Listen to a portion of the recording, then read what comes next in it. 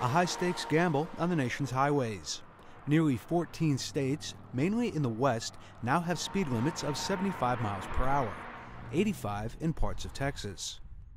The problem, 75 miles per hour is the maximum speed nearly all truck tires are designed to handle. States tend to base speed limits on a political decision, regardless of the physics of what happens when vehicles crash, which they inevitably will.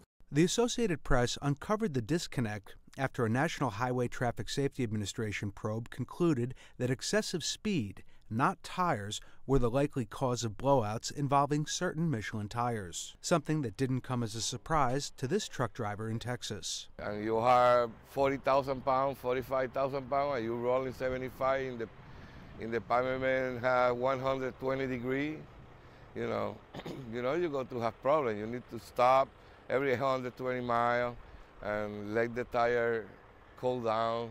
Industry experts say costs are prohibitive for manufacturers to make tires that can handle higher speeds.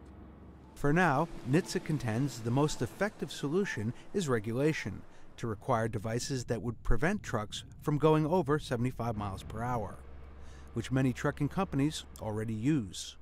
Company trucks are governed at a speed limit set at 68 miles an hour, so we never get to go the cruising speed or the posted speeds.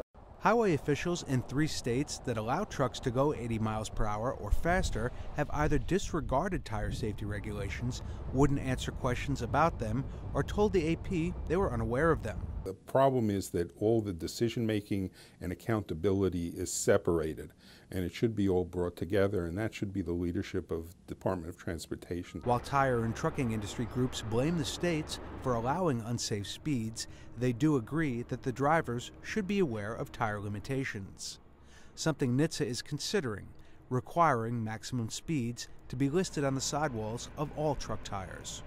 Luke Sheridan, The Associated Press.